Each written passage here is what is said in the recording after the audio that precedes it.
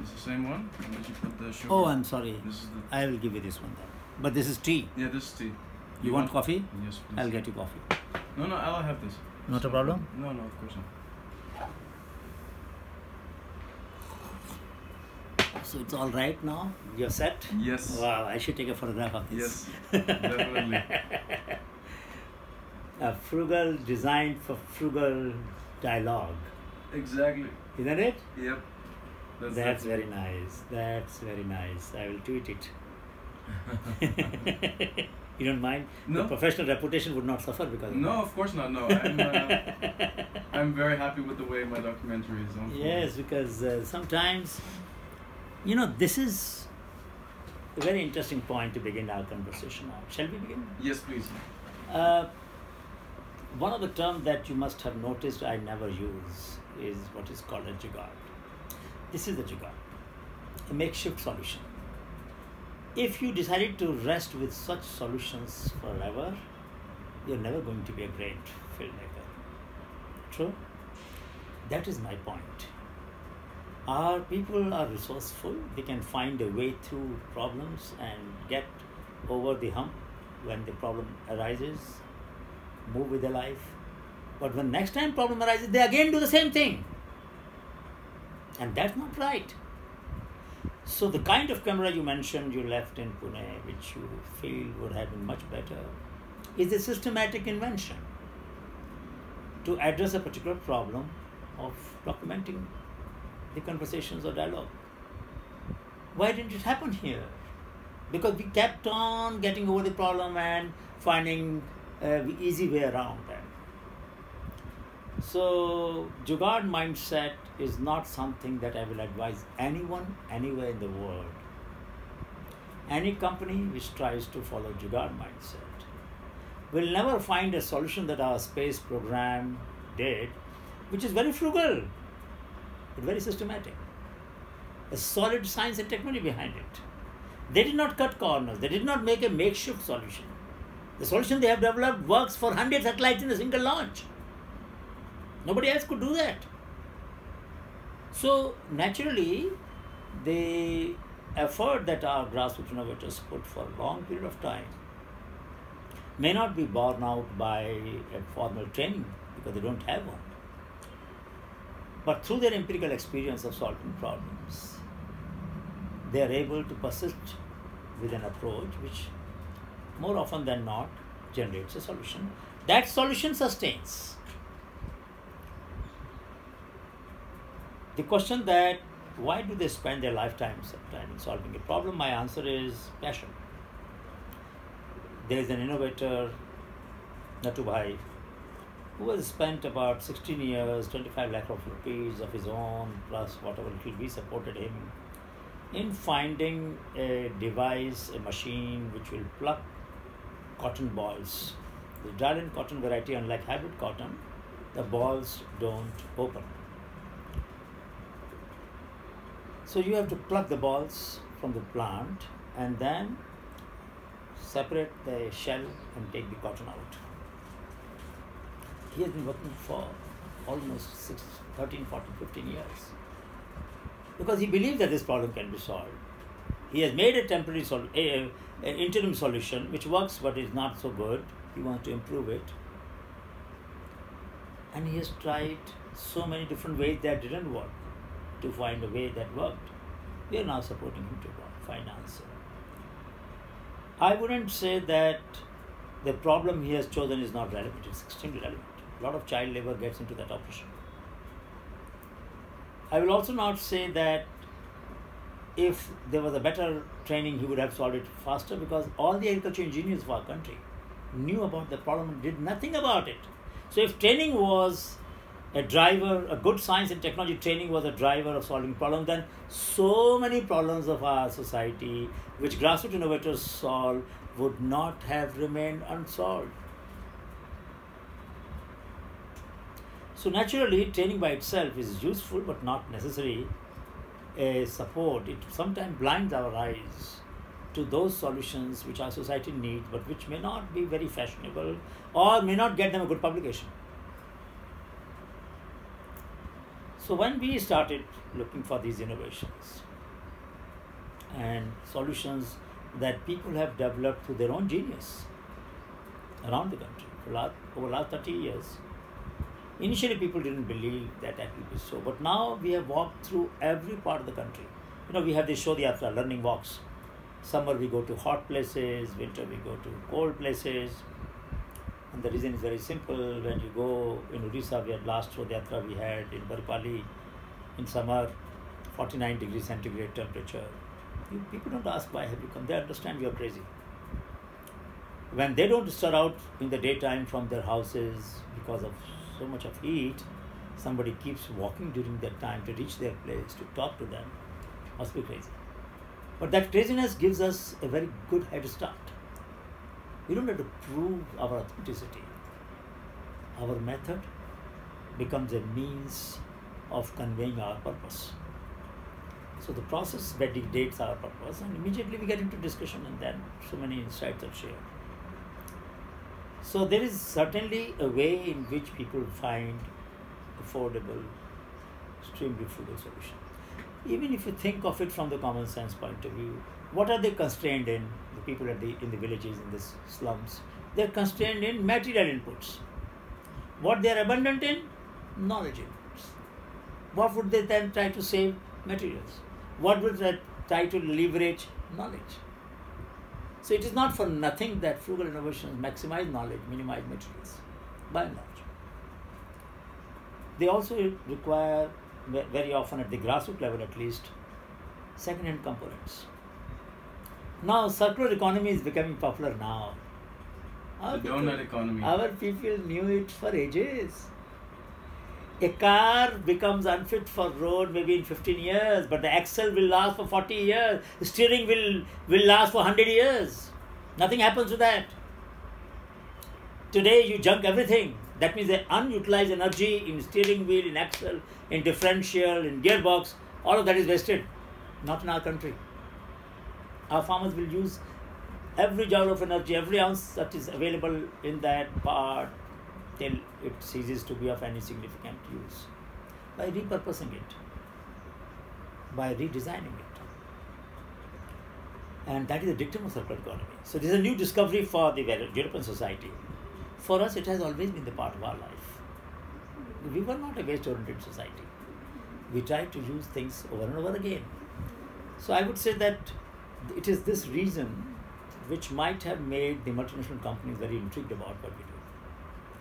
Be it Cisco, be it HP, be it Bristol Myers, be it Siemens, you name the companies, GE, Volvo.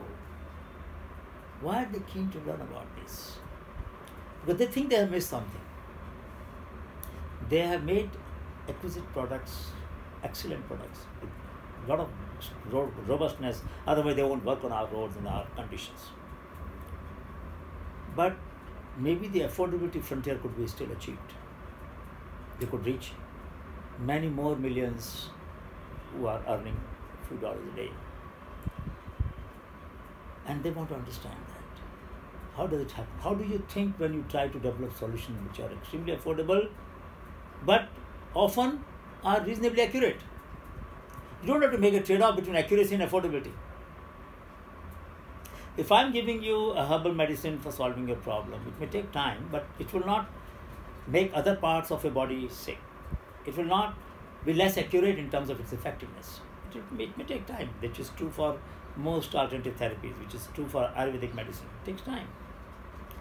So, we need not have to make trade-off between accuracy and affordability, between accessibility and availability, which is a function of supply chain.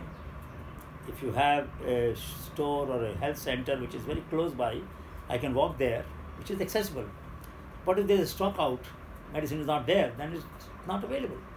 I need to have accessibility and availability and affordability. These are necessary part of supply chain which guide our people to develop these solutions. Big companies understand this. They try to now understand, in fact very interesting, that are there parts, are there things that user can do themselves? Why did so many apps came up on Android platform? Because it was open source. And anybody could play in that playground, innovation playground. And market would judge. So cost of entry and cost of exit was very low. You just had to upload. It stayed there for a few hours or days. If people found it useful, it was downloaded. It stayed longer. If nobody downloaded it for a few days, it disappeared. Which means that there is a merit in using platform technologies which are open access, on which people can then use their creativity and develop further. A lot of farm machinery involved that kind of innovation. When Mansubhai Jagani in 1992 developed a motorcycle-based plowing machine, which has been patented in US and in India, and 200 other fabricators made derivative innovations in that. What did they use? They used the basic platform. A multi-purpose toolbar on which you can attach 15 different kinds of implements, a bar with holes, you fix different things at different distance, very flexible. Companies didn't understand this. They used to make a coulter or a harrow or a disc plow with everything fixed almost.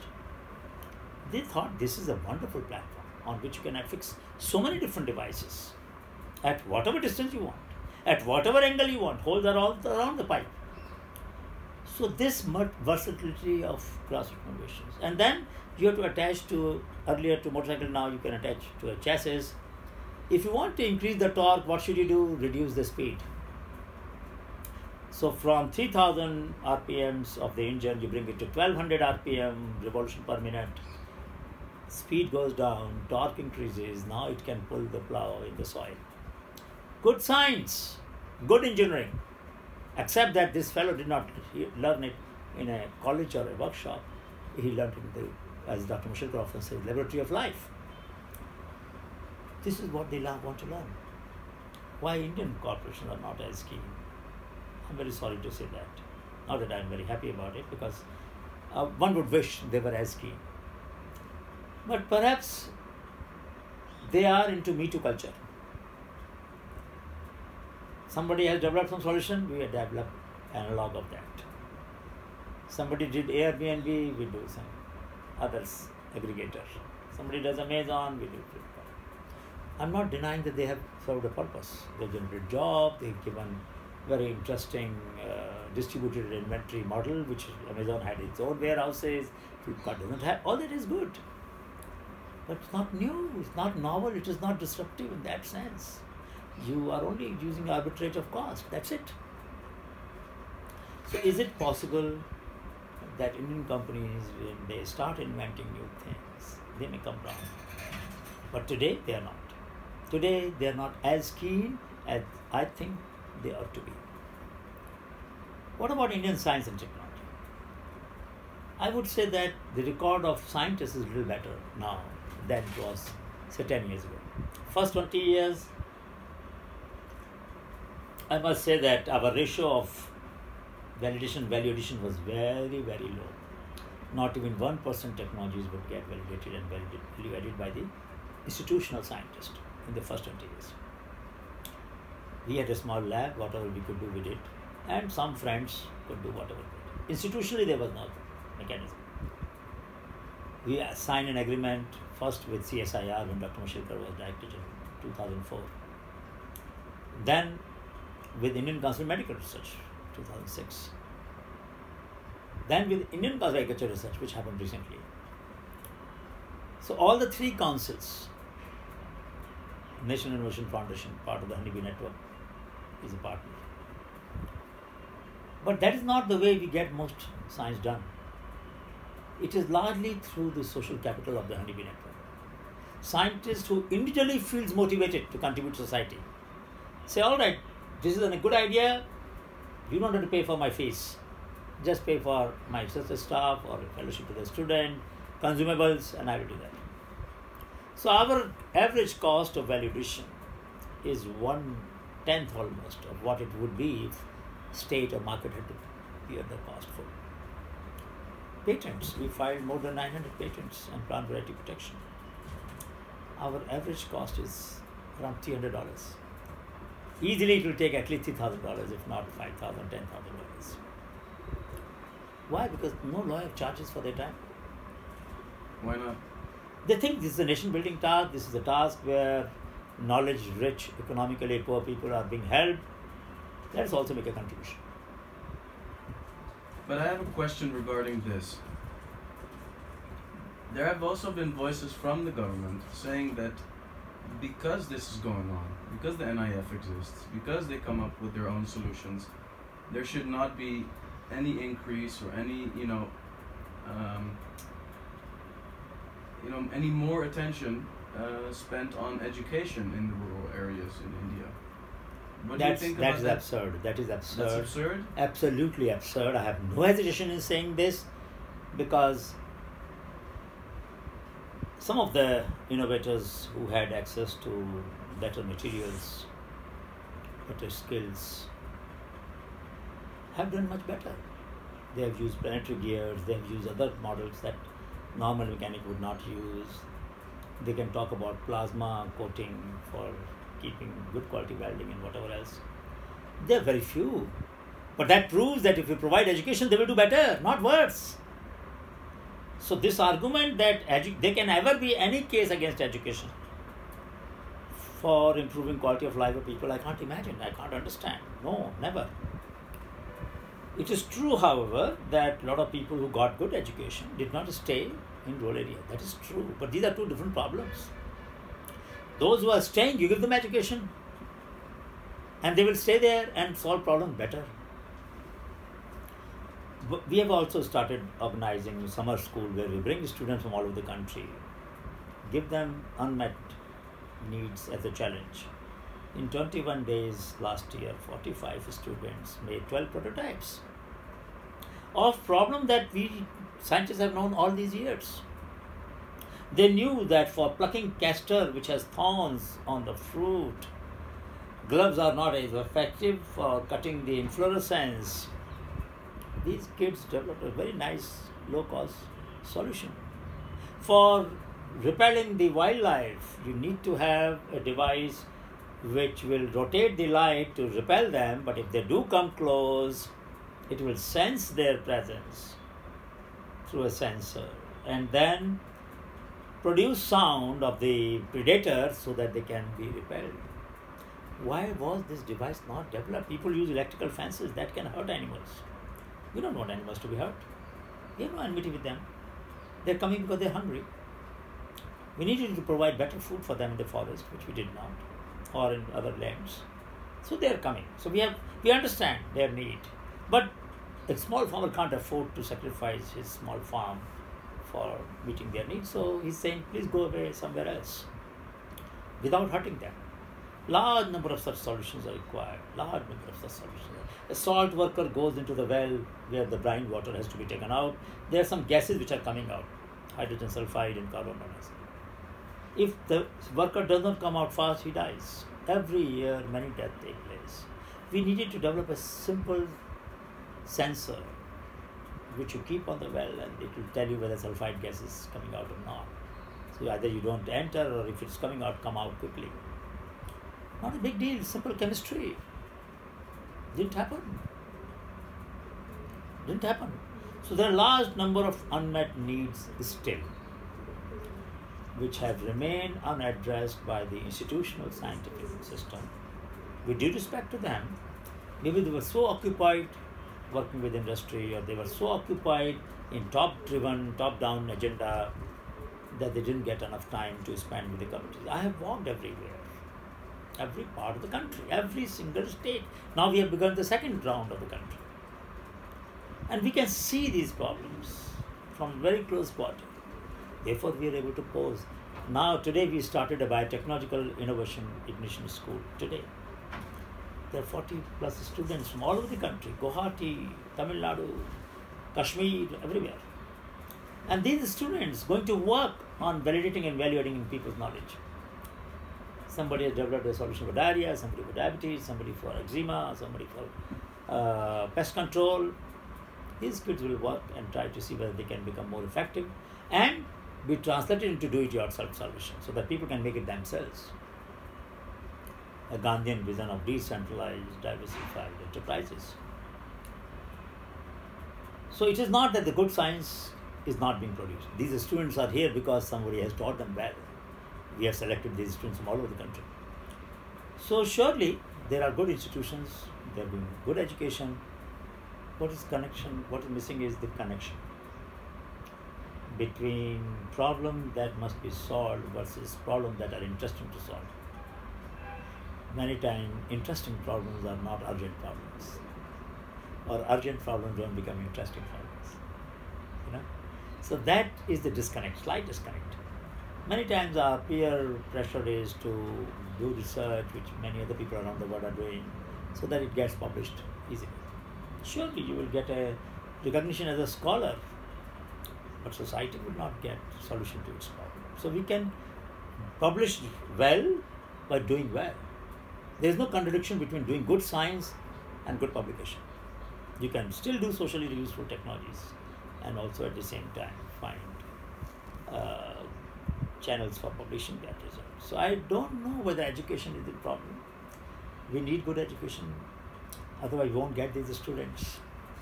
We need good education so that our innovators use new materials. The material they are using for fabricating solutions are 50-year-old. They have a distillation apparatus for making wine or liquor, but they don't use the same apparatus for making herbal extract. A simple little bit of science has to be added to that. A fractional distillation, and from the same biomass they can get 15 compound or 20 compound rather than just the alcohol which they distill. So the difference between what they're doing and what they ought to be doing is not too far, too much. But the solutions, the implements, the devices for making that leap of value addition has to take place. How do you think ethics come into place when trying to invoke or incite, the effective use of social capital in India? Because personally, I've been under the impression that the young Indian generation is more aware than people would give them credit for. And more and more Indians are also coming back from foreign education experiences or internships. They come back. How do you think you can kind of attribute problems to everyone, or to attribute ethics or allocate ethics to certain type of people or startups, or in order to get those things? This is a painful question, because when we started Honeybee Network, we started with an ethical dilemma. You started with? Ethical dilemma. The dilemma was that we were collecting knowledge from people, we were adding value, we were becoming famous, we were getting on radio, we were getting consultancies, we were getting income.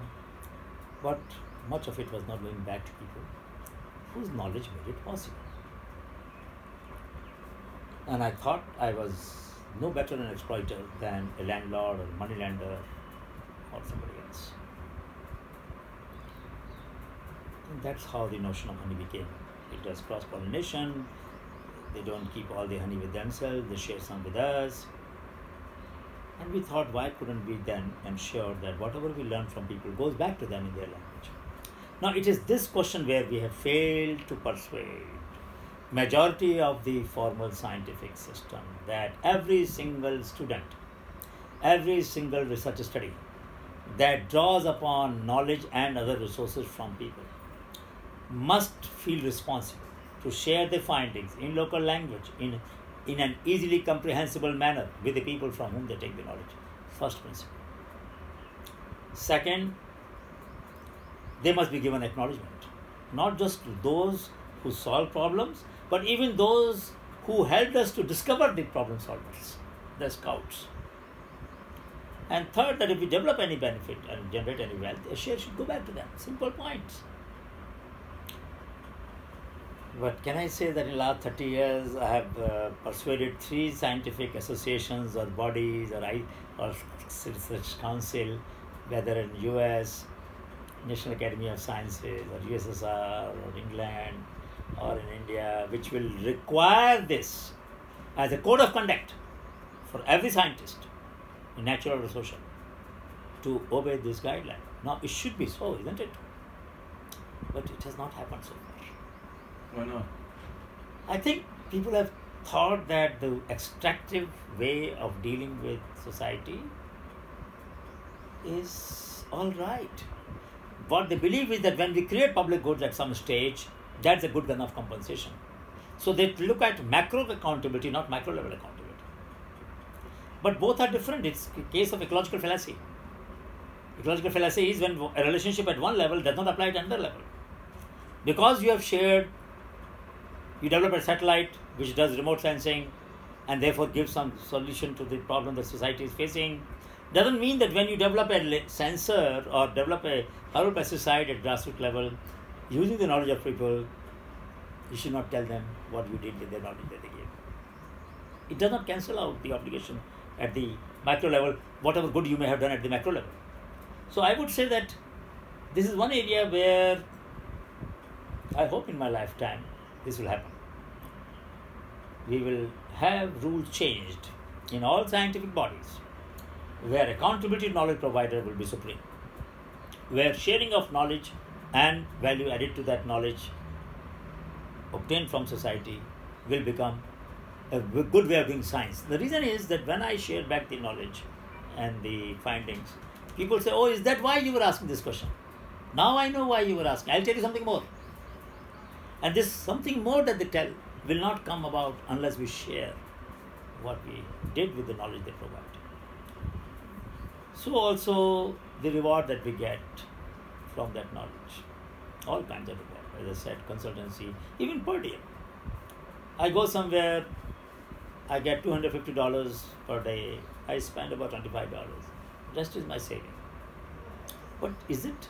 Why did I get the invitation? I got the invitation because I was going to tell a story of our innovators. Then does that money belong to me? No. It should go back to the institution, SASTI, or NIF as the case may be, and they should use it for helping other innovators. So it's a tough thing. It requires accountability of very high order. I'm not saying other people are not accountable. I'm not passing judgment on anybody's moral. I'm only saying that maybe we can do better. I agree with you that a lot of startups are much more responsible today than before.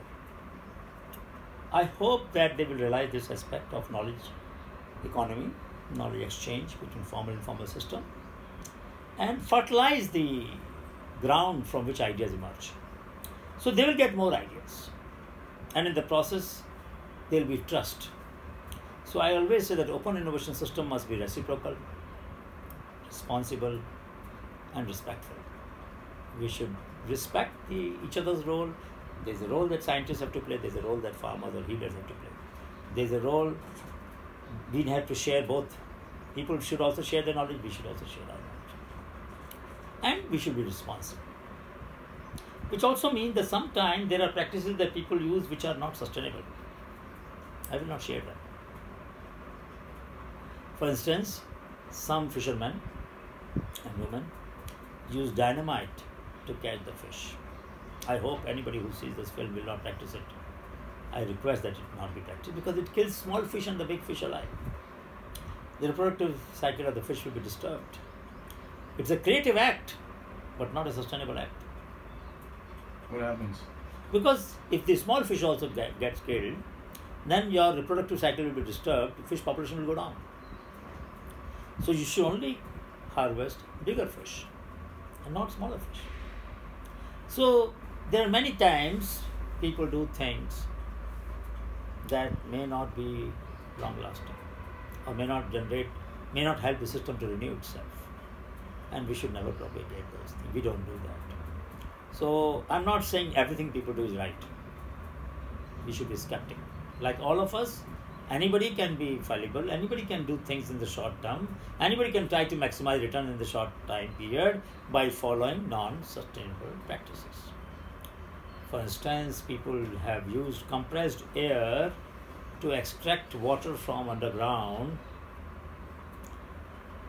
which otherwise would have required a submersible pump. Submersible pump requires electricity. If you don't have electricity and you have to get water from deep down layers of groundwater, then you pump compressed air below, and that air to come pushes the water through another pipe, and you extract water from lower depth. Now, naturally, if we draw water from very low depth, which we have been doing in this country, water table will go down, and those people who can't use such technologies will become dry farmers. Plus, future generation will not forgive us. So, water mining using fossil water, water that was stored when the earth was formed, which is not replenishable, which is not rechargeable, is a crime. It's a crime against humanity, crime against nature, crime against future generation. And surely that is not something that we should encourage. But people are doing it. So I'm saying that I don't want to romanticize that all grassroots solutions are good. Some of them are not so good. And we should not encourage them. Let us accept it.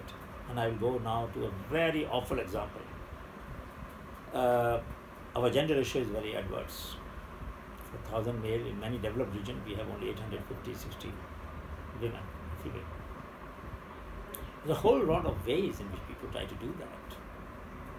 Something I don't want to talk about, something aberrant, inhuman, unethical. And we won't not talk about it because I don't want to give ideas to others. But the fact is that the ratio has been disturbed because of something that some people in the villages are doing. So I'm very particular, I'm very clear, very unambiguous that we should be skeptic and we should use our judgment of right and wrong as carefully as we can and not romanticize that anything and everything that people do is right, everything and anything that institutional science does is wrong. No. Mistakes happen on both sides and good things are happening on both sides. And we should recognize and respect. Could we go to the moment that you first started to walk across the country, to the moment where you started to actually recognize the sustainable innovations that you witnessed? So how did that transition go out? How did it go from maybe a hobby for you or a certain type of calling to something that's as substantial as, let's say, the right side of the moral coin, making these last 30 years completely worthwhile? How did that go? I would say that slowly and slowly, I've worked with now the 4th president of our country. I've worked with Dr. Kalam, Mrs. Patel, Shri Pranab Mukherjee, and now Shri Ramnath Kovind. By and large, everybody gave it a push and felt that what we were trying to do was a very meaningful exercise. They met such people from the ground who they never came across in their normal life. They met prime ministers and presidents of the world around. They met top policymakers. They met the prime minister. They met everybody else. But when would they meet such people? So I was fulfilling a need, which I would say every conscientious leader of the country anywhere in the world would have. But the system did not make it possible for them.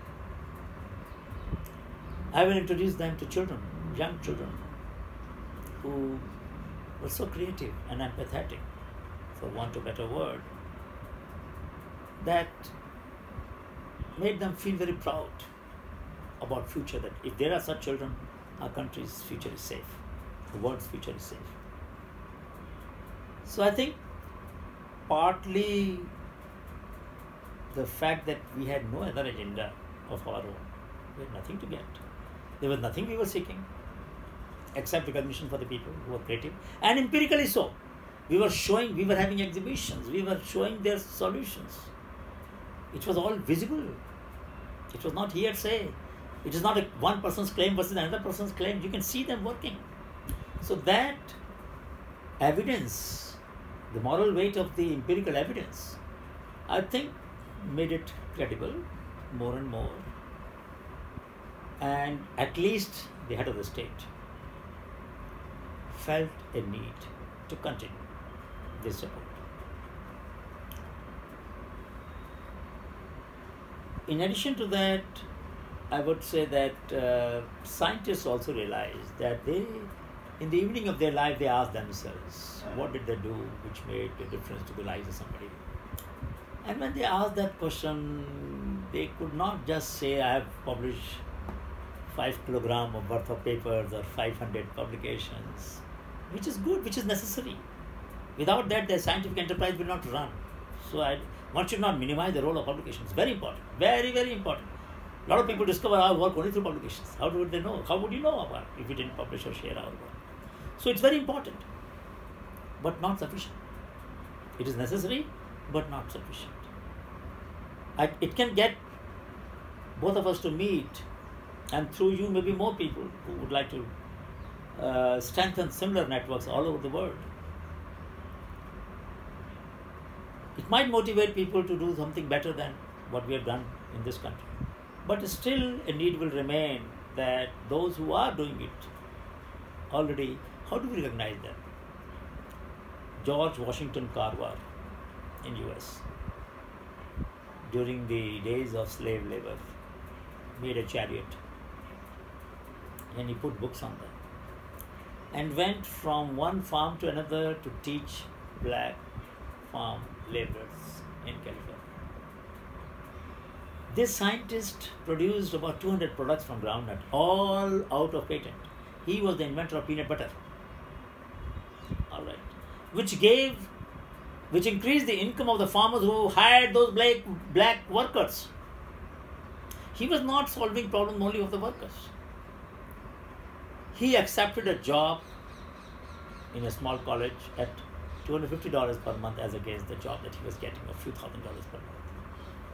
He was a scientist who was dedicated to produce good science, good technologies, and at the same time work for his fellow kind, people who did not have the opportunity of study, which he got, by going from farm to farm, teaching the black people. So it is not that what we are doing is very extraordinary. There are people who have done that before us. And there are people who are doing this everywhere in the world. I don't want to claim that what we have done is very extraordinary. However, the only distinction probably that our network can claim a little bit is that we did not focus on only problems that people face. We focused on solutions they produce. It is this potential which augments the self-respect of people and gives them a hope that, okay, if society doesn't care, we can do something ourselves. A very self-reliant spirit gets cemented.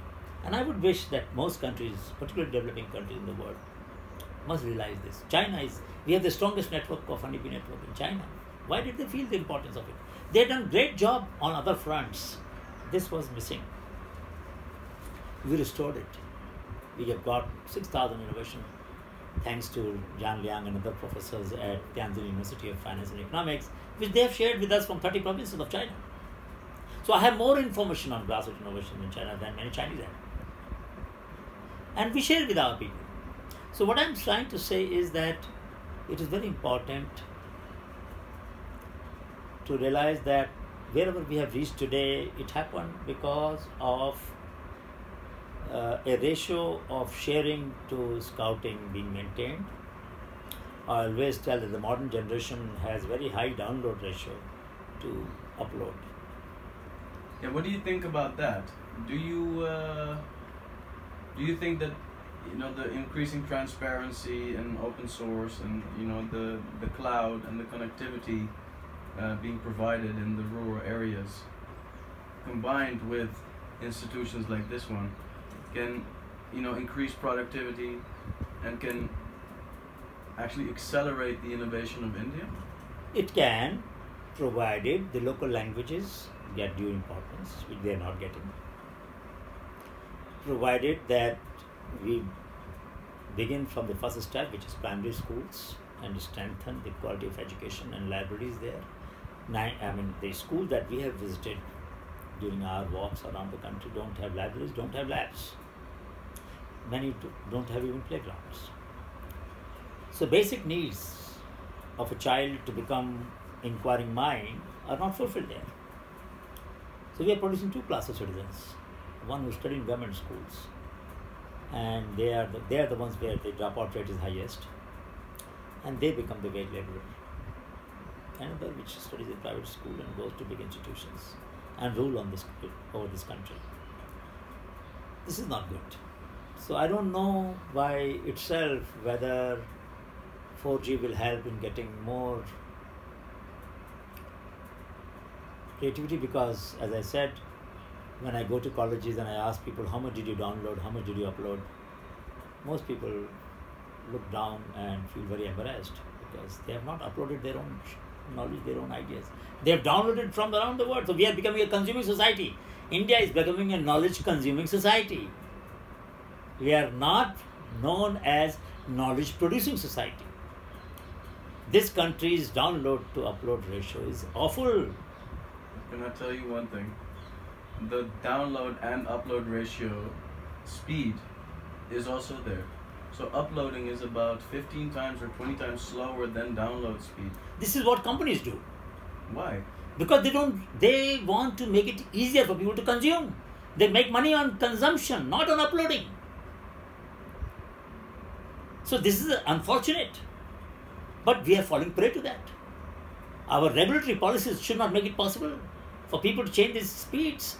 Our educational system must insist. We made a database called as techpedia.searchy.org. It has information of 200,000 engineering projects done by 500,000 students of our country. You will not find projects of Stanford and MIT student at one place, but you will find 200,000 project information from all different institutions in the country at one place. Because we didn't want our students to do what has been done before. We wanted originality to increase. We wanted our small-scale industry to know what our students are working on so they could contact them or their guides and get their problem solved. We wanted to make those connections. So we built this open source database. The largest database of its kind. All databases that we have built, ironically enough, are the largest of their kind in open source. But I don't understand what happens to the billions of dollars that other foundations spend and can't create even one more database of open source. Why? If we want to help people to solve their problem themselves, shouldn't they have access to the open source database? It's common sense in every field of knowledge. But why are they not doing it? I don't understand. Gates Foundation of the world and the Wellcome Trust of the world, they have billions of dollars to invest. They will invest in circulating solutions. But why don't they create capacity for people to develop their own solutions? So I think there is something wrong in the way we are prioritizing our investments. And I'm a great believer that there's no monopoly that India has on certain solutions. Every country has it. I have seen from China and India, two civilizational societies, almost 1/3 of the humanity. There are many innovations that have developed in China and in India. Sometimes Chinese are smarter, sometimes Indians are smarter. Sometimes they develop the same solution. Thousands of miles away. Same problem, same solution. Or similar solution. So I think there's a great deal of effort that we can save of the world if they can learn from each other faster, better, and more easily without much transaction cost. And that cannot happen if you charge for every sharing of knowledge, if you make it difficult. Languages, open access, and ability to annotate the knowledge so that people who are not trained in the discipline can use it, so that small-scale entrepreneurs can use it, I think very important for future. If you ask me, one of our goals is that we have done well in discovering creativity. We have not done so well in sharing it in all the Indian languages so far. We didn't have resources to translate. But I'm trying to persuade young students who come to us, okay, translate in your language at least 10 practices, so that I will have that much of knowledge available in 15, 20 languages. That we are trying. But it will take a long time. And I wish the government would realize it, the education minister would realize it, the prime minister would realize it, that if we really want to fertilize the imagination of our people, billions and millions of people, more than 1 billion, then they must know what is being done and they must do better. Once I was walking through Purulia in West Bengal. there was a village where we found some beautiful terracotta horses lying under a tree. So we asked the potters of the village, why did you keep such beautiful horses? Somebody can take them, somebody can break them. We have kept them in open. They said, sir, you have done a mistake. I said, what mistake have I done? By the time they knew that I was a professor. The professor, we have not kept the most beautiful one. We have kept the best ones. Oh my God, even more precious than. Why did you keep your best creations here? So that when our children walk by this street to the school every day, they know what the standard of the best is. They should do better. Open source standards of excellence. Which management book talks about it? It is this knowledge, this kind of institutional structure, which still generates urge to excel in our society, in different places. We need to share this spirit as much. So Honeybee Network contribution is not just finding technological solutions, but also institutional solutions, educational solutions, cultural creativity. A root bridge in Meghalaya takes 50 years to make. It lasts for 500 years. Why would a community invest 2 generations in making a bridge? Magnificent story. So that 20 generations will use it. So if 2 generations invest and develop a solution for 220 generations, why not? Which is the activity in our life today? Where the time frame is that long? I don't know of any. Isn't it? So we must ask ourselves, our contribution should not be measured only in terms of technologies, only in terms of solutions disseminated or discovered. We should also be, one should also ask us, what are the new values that you have discovered? What are the new principles you have discovered? What are the new heuristics you have discovered? What are the new metaphors that you have discovered? Through which society can learn faster and become more responsible for longer future, so that many, many generations ahead would still benefit from what we are doing today. Well, do you think that there's a big, opening for CAPTCHA? CAPTCHA, when you make an account, you have to basically translate this, small part of a book, which is basically what Google used to digitize, novels and non-fiction books. Do you think that there's big demand for a system in India where, depending on each state, so each language, they have to translate something from that language while making an account or while... That would be wonderful. It would be beautiful. I love it. I wish it happens compulsorily, not just voluntarily. I would wish that each one of us should pay a small rent, a small tax of knowledge, accessibility in our community, in our language. Because language and culture are very close. A language dies, culture dies. Languages must be kept alive. Languages must be kept alive through content which is contemporary in it, which is of recent origin, which is of great interest and excitement to people. And that can come from other language cultures, by definition almost. So I think that's a great idea. I wish we should have done it years ago, decades ago, but it's a great idea.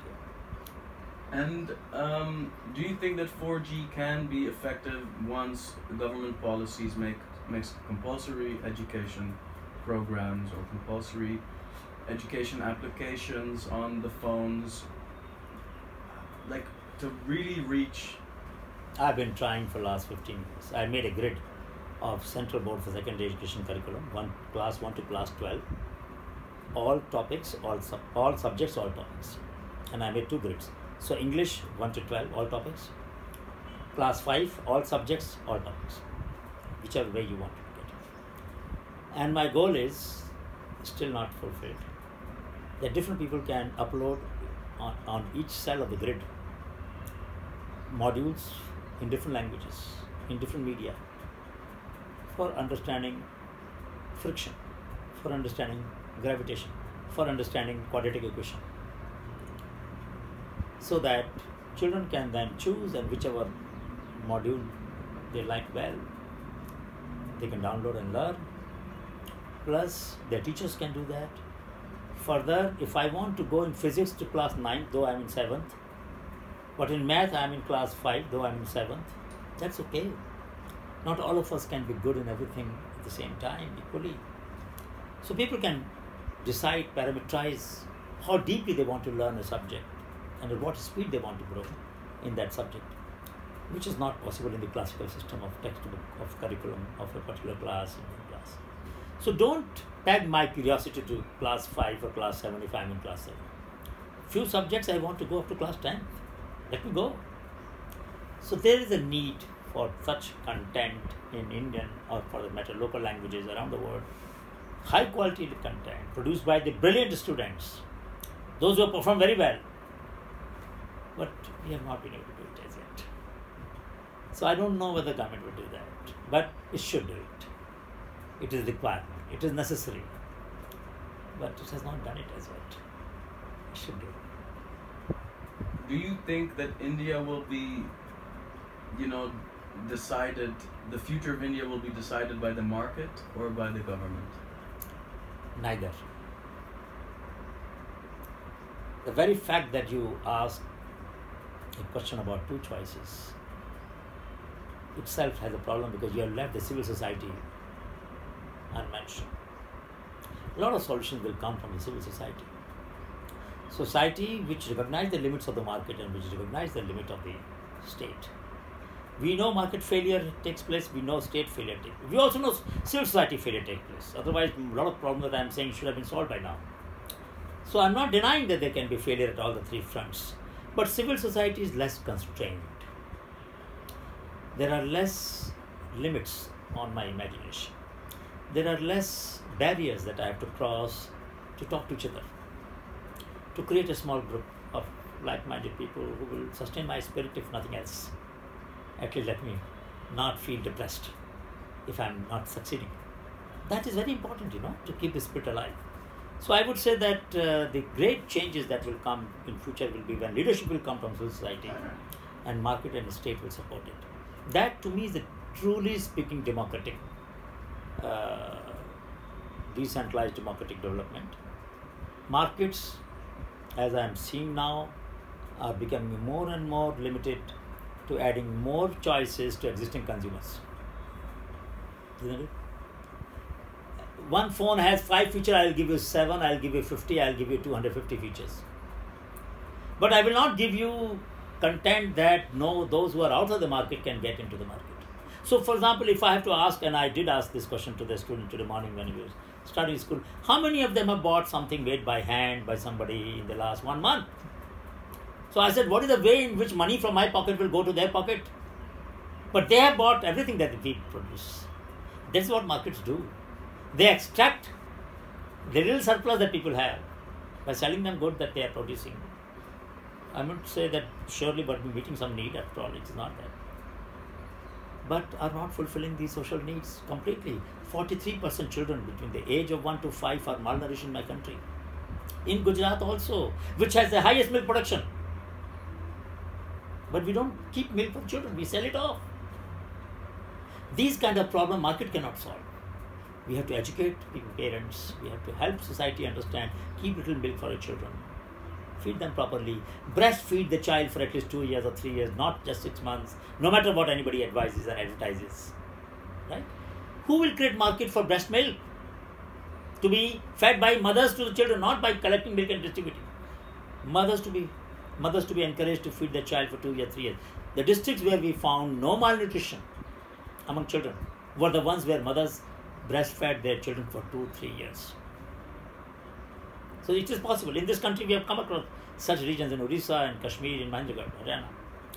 But how do I create a widespread awareness of this in the country, that please, mothers, kindly feed your child for 2-3 years. They will have more resistance to fight diseases. They will be better.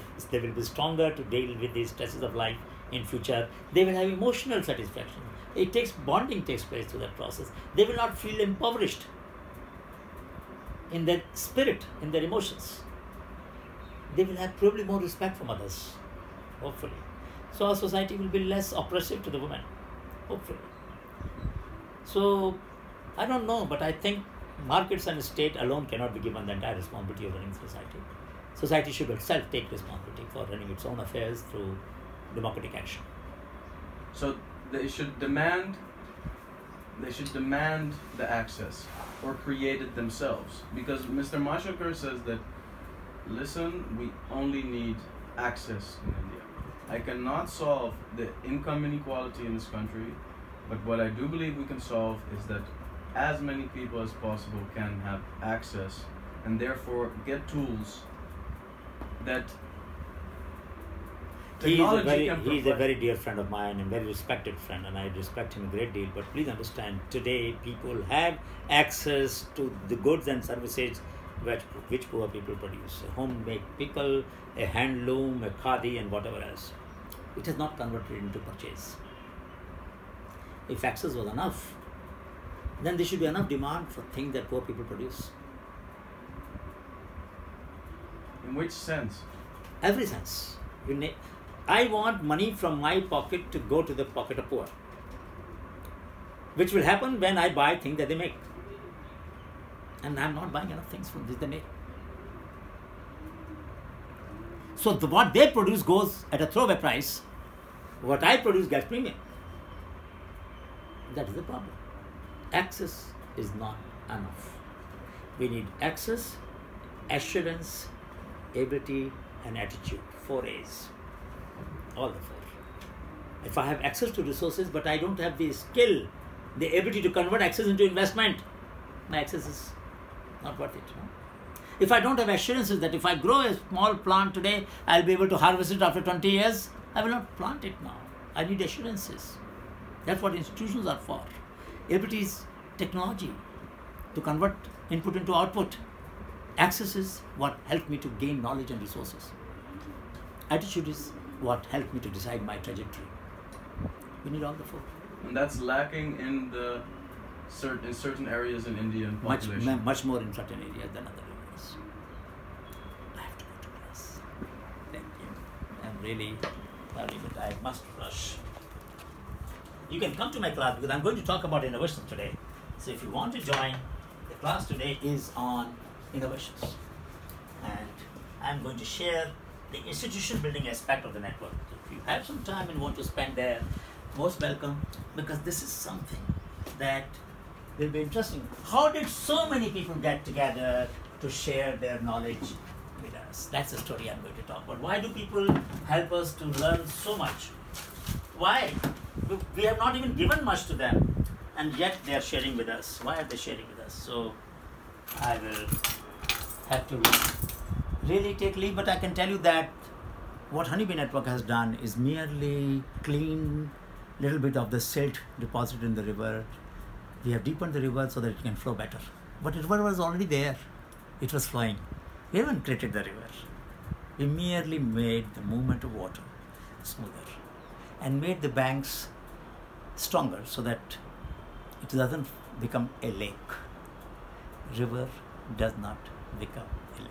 Thank you. I have some time. So come over. Yep. Yeah? Yes. I'm going to classroom number 3. Okay. And we will just go to class number 3 where students are waiting. And